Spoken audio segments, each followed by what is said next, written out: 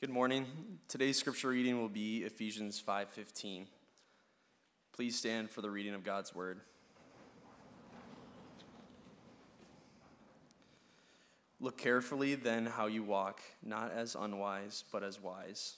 This is the word of the Lord. You may be seated.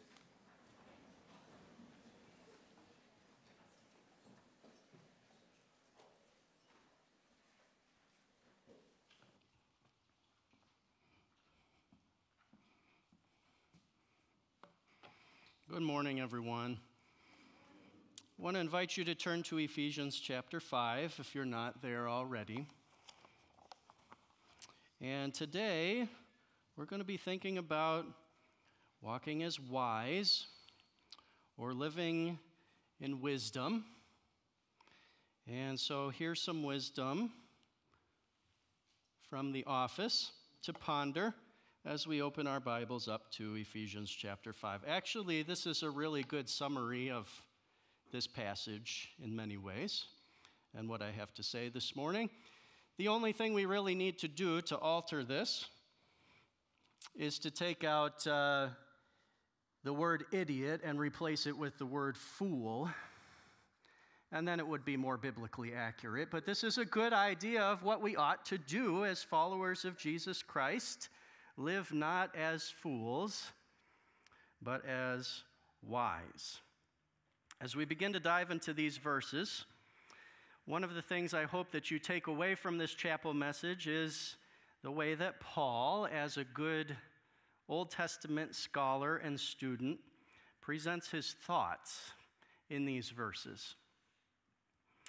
In a section that's devoted to the necessity of wisdom in the Christian life, Paul does something very beautiful here. He actually patterns his word structure after Hebrew wisdom literature, following a certain parallelism in the way that he communicates his message.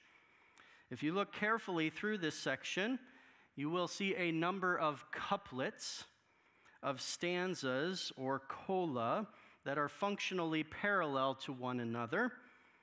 In Hebrew parallelism, one stanza does not necessarily say the exact same thing as the following stanza, and we'll see this in this section. It may present a complementary thought, an elaboration, or even an antithetical comparison, to name just a few possibilities. So I've attempted to highlight the parallel statements in the visuals that you will see up on the screen, and we'll make reference to these throughout our time together this morning. So verses 15 and 16, I'm going to look at a little bit broader of a section than Landon read for us. Verse 15 says, "Look carefully then how you walk, not as unwise, but as wise, making the best use of the time, because the days are evil." Paul invites us to pay attention to the way that we walk as Christians. And as you well know from our series in chapel this spring, walk is a metaphor for our lives as followers of Christ. It is our Christian conduct. We should pay attention to and be careful with the way we live. Our lives are to be lived deliberately, intentionally, before the Lord. We should not simply go about our days aimlessly, but purposefully. Now, deliberate Christian living involves walking the path of wisdom. Old Testament authors had much to say about the path of wisdom. If you're taking any of our interpretation classes, you're probably learning about something of the genre of literature in the Old Testament that we call wisdom literature. It's geared toward instructing the follower of Yahweh in living a life that is pleasing to Him and useful for His purposes. This kind of life is one characterized by wisdom as opposed to folly. The Psalter opens with this wonderful instruction about these two ways of walking, the path of the fool and the path of the wise. Listen to Psalm chapter 1. "Blessed is the man who walks not in the counsel of the wicked, nor stands in the way of sinners, nor sits in the seat of scoffers. But his delight is in the law of the Lord, and on his law he meditates day and night. He is like a tree planted by streams of water that yields its fruit in its season, and its leaf does not wither. In all that he does, he prospers. That's the way of the wise. Then in verses 4 and 5, he contrasts that with the way of the fool. The wicked are not so, but are like chaff that the wind drives away. Therefore the wicked will not stand in the judgment, nor sinners in the congregation of the righteous. For the Lord knows the way of the righteous, but the way of the wicked will perish. Jesus also had much to say about walking in the way of wisdom. Matthew closes his account of the Sermon on the Mount with Jesus' parable of the wise and foolish builders. Do you want to sing the song? No? Okay. I won't sing it by myself. Jesus says in Matthew chapter 7, 24 and 25, "Everyone then who hears these words of mine and does them will be like a wise man who built his house on the rock. And the rain fell, and the floods came." Sounds like yesterday. "And the winds blew and beat on that house, but it did not fall because it had been founded on the rock." Jesus never intended his teaching to be merely philosophical or strictly intellectual. The telos, the final destination of his doctrine in Scripture, is always application. Second, here we're to make the best use of time because the days are evil. What does Paul mean by this? Commentator Peter O'Brien sees a connection between this passage and Galatians chapter 1, verses 3 and 4, which says, "Grace to you and peace from God our Father and the Lord Jesus Christ, who gave himself for our sins to deliver us from the present evil age, according to the will of our God and Father." O'Brien says, although believers live in the midst of these evil days as they await their final redemption, they are neither to avoid them nor to fear them. Rather, they are to live wisely, taking advantage of every opportunity in this fallen world to conduct themselves in a manner that is pleasing to God. The world as we presently know it is passing away. We are running out of time, then, to live for Christ in this present world before things as we know it will change forever. Too many followers of Christ today live without any sense of urgency or expectation. Christ has told us in his word that he is coming again soon. Paul reminds us here that we should be about the business of our King, living wisely in the world, seizing the day, carpe diem, capturing each moment and utilizing it for the glory of the Lord Jesus Christ.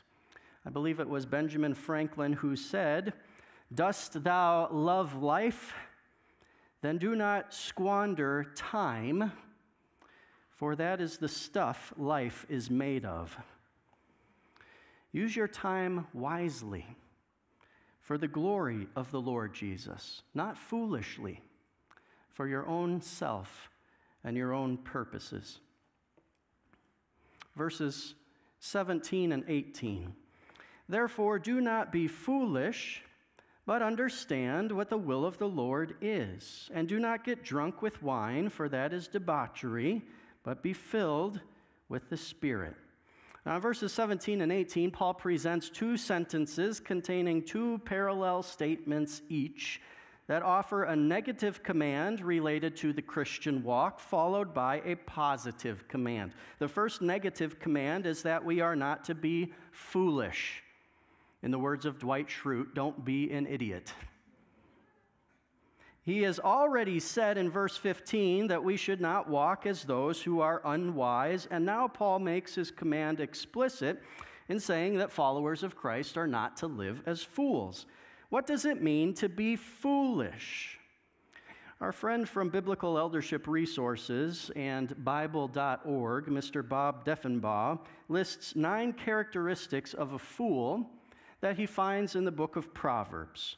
These are probably not exhaustive, but Mr. Deffenbaugh notes that the fool is unrighteous, unwise, unrealistic, undisciplined, unreliable, unteachable, unpleasant, unliked, and undesirable.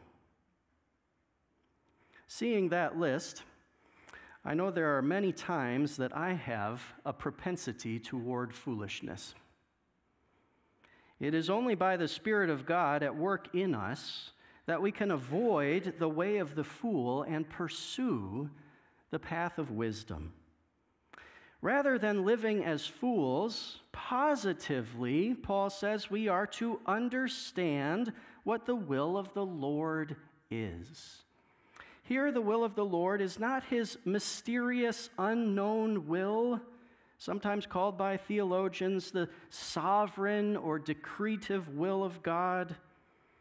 The will of God in view here is his moral or prescriptive will, that which he intends as the ideal for all, based on his perfectly righteous and holy character.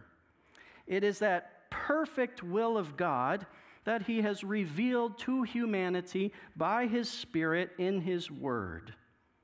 If you want to live in a right relationship with the Lord, then walking in wisdom and not living as a fool, then you must understand what the Lord's will is, and the Lord's will has been revealed to us through his Word. The Word of God is essential to the Christian life. You could say, to use physical metaphors, as water and food are essential to the life of the body, and as oxygen is essential to the functioning of the heart and the brain, even so the Word of God is just as absolutely essential to spiritual life and health and growth. Herbert Hoover once said, "Wisdom consists not so much in knowing what to do in the ultimate as knowing what to do next." Our daily walking in wisdom is dependent upon our understanding of the will of the Lord, as revealed in the pages of Scripture. We have to know the Word of God better, deeper, much more intricately than we do. Wonderfully, we have entire books of the Bible devoted to the topic of wisdom. Dr. Dan Smith, our former chancellor and president of Emmaus for many years, who has been promoted to glory now several years ago, used to strongly encourage students to read through a proverb each day of the month. There are usually about 31 days in a month, and there are 31 chapters of the book of Proverbs. This practice over time would yield great fruits of wisdom and knowledge. Listen to me. The fastest and best path to wisdom comes through a patient and faithful diet of the Word of God. The second negative command is that we are not to get drunk with wine. For a follower of Jesus, intoxication with any substance, not just alcohol, goes against the will of our God, who desires us to have ownership of our own thoughts and to commit that to Him. Not simply our thoughts, but our feelings, desires, actions, all of it. We can and should extend Paul's thought here beyond the narrow limitation of being drunk on wine exclusively to intoxications and addictions more broadly. The bigger principle is a lack of self-control on the part of a believer in Christ, to the extent that we would give control of either parts or the whole of us to something or someone other than the Spirit of God. When you give yourself over to another substance, you are forfeiting control of yourself to that substance. Paul says in 1 Corinthians 6, 19 and 20, "Do you not know that your body is a temple of the Holy Spirit within you, whom you have from God? You are not your own. You were bought with a price. So glorify God in your body." Of course, in the context of 1 Corinthians 6, Paul warns against believers uniting their bodies with a prostitute through sexual immorality. But the principle is larger than merely sexual immorality. We should not unite our bodies or invite into our bodies anything or anyone that would dishonor the Lord who bought us with his own blood and now owns us. Followers of Jesus Christ are called to live self-controlled lives, not giving our bodies or minds over to external influences for pleasure or experiencing temporary rushes or highs, but submitting all of ourselves to the lordship of Jesus Christ. The second positive command that Paul gives here is that we are to be filled with the Spirit. Now, this command is harder, perhaps, for us to understand. What does Paul mean that we are to be filled with the Spirit? Weren't we filled with God's Spirit at the moment of our salvation? Don't we have the Spirit permanently dwelling within us? What can the apostle mean by this admonition? There are 3 clues in this passage that help us interpret Paul's somewhat elusive statement that we should be filled with the Spirit. And following Paul's example, I'm going to try to be a little poetic with these 3 clues. How about 3 P's this morning? 3 P's that describe what it means to be filled with the Spirit. Here are the 3 P's, and I'll expand on each of these: parallelism, parity, and participles. Okay? First of all, parallelism. Let's take a look at the entire section again so far.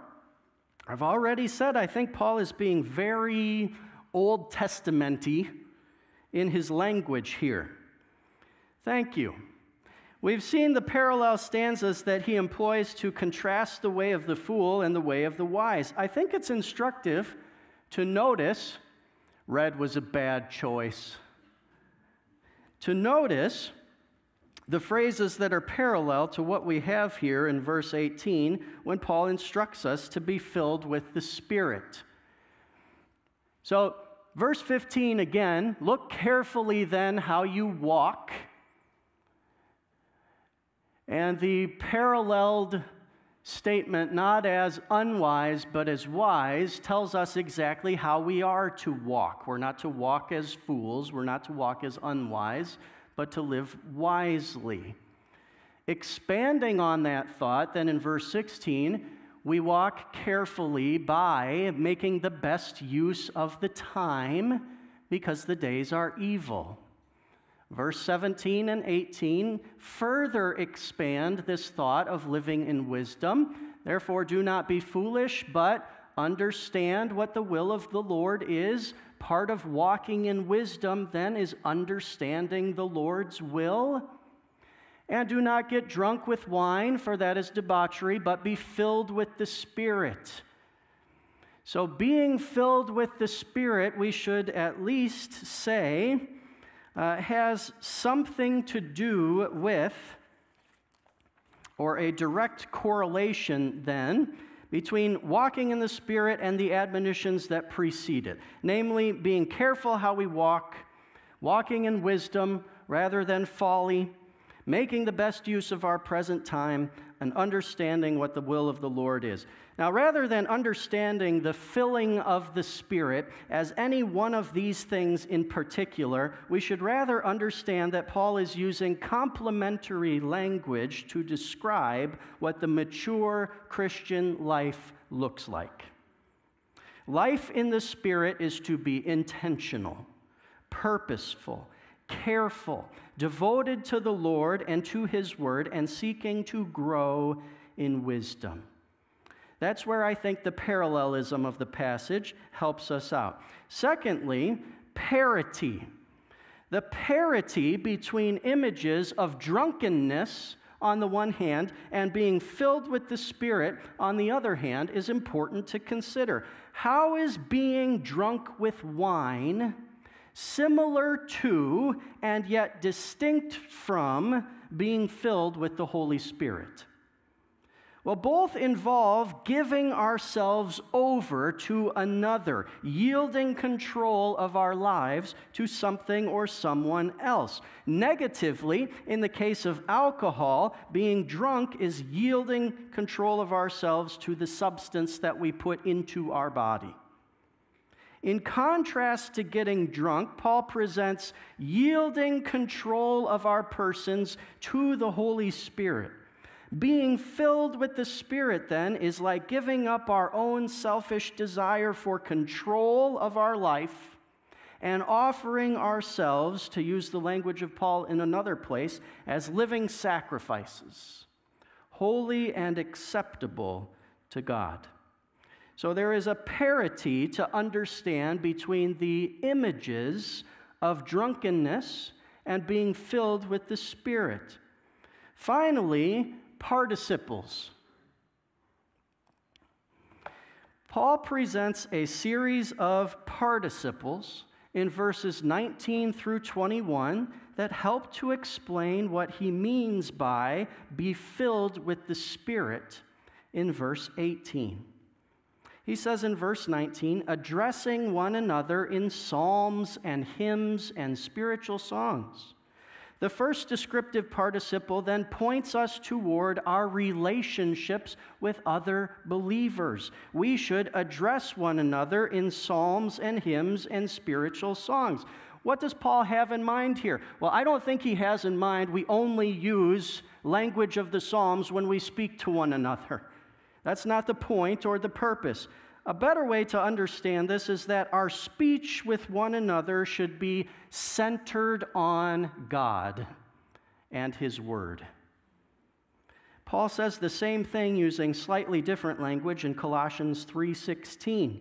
Let the word of Christ dwell in you richly, teaching and admonishing one another in all wisdom, singing psalms and hymns and spiritual songs with thankfulness in your hearts to God. What do we talk about when we're together with other believers in Christ? Are we encouraging one another with the Word of God, exhorting one another toward greater faith and love, edifying one another, and building each other up with Scripture? Or do we just talk about the things the rest of the world is consumed with? Part of what it looks like to be filled with the Spirit is to have God's Word not only on your mind, but in your mouth. Does that characterize you as a follower of the Lord Jesus? Secondly, he says, singing and making melody to the Lord with your heart. These second and third participles, singing and making melody, are directed not from person to person, but from believers toward the Lord. This is God-word. This is true praise and worship from our hearts, our inner persons, our true selves to our God. Again, the parallel in Colossians there, in Colossians 3:16, let the word of Christ dwell in you richly, teaching and admonishing one another in all wisdom, singing psalms and hymns and spiritual songs with thankfulness in your hearts to God. Again, I don't think the point of Paul here is that you're supposed to walk around singing everything to everyone. Our lives are not to be like a living melodious musical.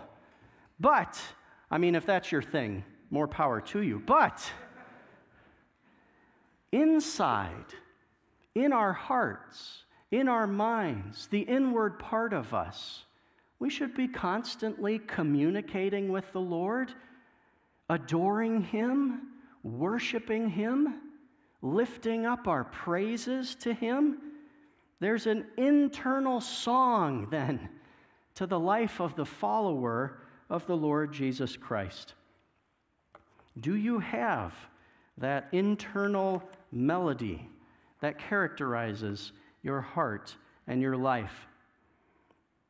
Verses 20 and 21, giving thanks always and for everything to God the Father in the name of our Lord Jesus Christ. This communication from us to the Lord reflects a genuine gratitude for what Jesus has done on our behalf. Giving thanks is an essential aspect of prayer. And we're to do this always and for everything, Paul says here. We direct our gratitude, notice this, toward God the Father, and we pray in the name of our Lord Jesus Christ. There is then a Trinitarian shape to prayer, whereby we pray by the Spirit who enables us and fills us. We pray in the name of our Lord Jesus Christ and on the basis of His work accomplished for us on the cross. And we pray to God the Father, who receives our thanks and hears our requests.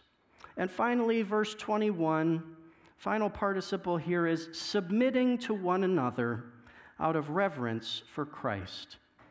Submitting to one another in the fear of Christ, or out of reverence for Jesus, our Messiah. Now, submitting to one another means to yield our own desires and wants and even needs for what is most beneficial for the building up of others. Paul says it this way in his letter to the Philippians: do nothing from selfish ambition or conceit, but in humility count others more significant than yourselves. Let each of you look not only to his own interests, but also to the interests of others. Philippians 2, verses 3 and 4. This is the attitude Jesus had in leaving his home in heaven to take on human flesh and die on our behalf. And we are to put on this disposition as followers of Jesus Christ also. Being filled with the Spirit, then, looks a lot like the spiritual disciplines of reading and applying the Word of God, communing with and worshiping with the Lord in prayer, and emulating the love of Christ in our relationships with others.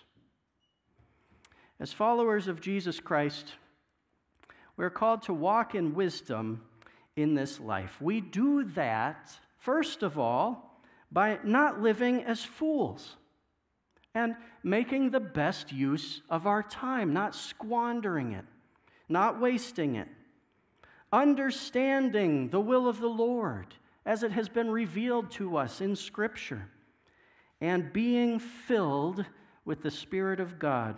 We are filled with God's Spirit as we encourage other believers with God's Word, as we worship and adore the Lord in our heart, as we give thanks to the Lord in prayer, and as we display sacrificial love in our relationships with one another.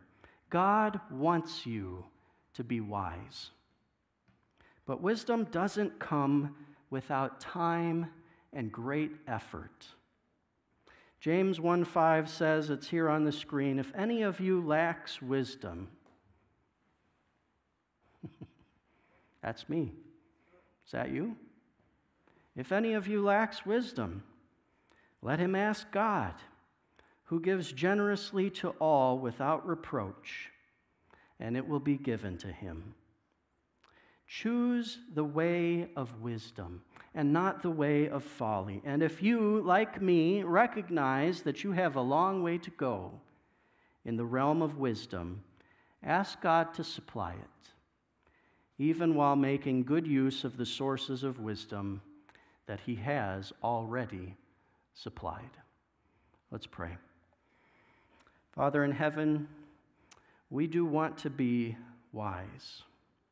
We want to live our lives as followers of your Son, the Lord Jesus Christ, walking the path of wisdom that Jesus perfectly laid out for us, that is given to us in full instruction in your word. We desire wisdom, Father. And we recognize that many times, although we desire the good, we fall into the path of the fool. Lord, will you help us by your Spirit to pursue wisdom through our knowledge of you, through our knowledge of your Son, the Lord Jesus, and through the application of your wonderful truth in the way that we live and love one another. Teach us to be wise, Father. In Jesus' name, amen.